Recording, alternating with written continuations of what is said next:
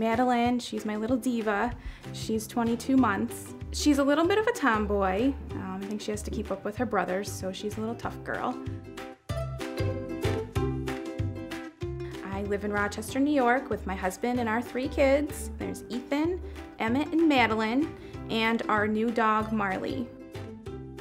A typical day for Madelyn is that she wakes up and she needs to see Marley immediately, and then she also has to have her muffins and her juice. Then we go outside and play in the backyard, and she likes to play catch and play with bubbles. Bubbles!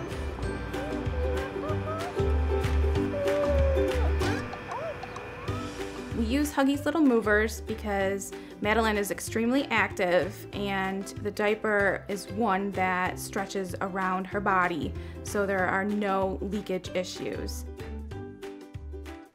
There's a zoo right around the corner from us, and Maddie loves to go there and look at the rhinos.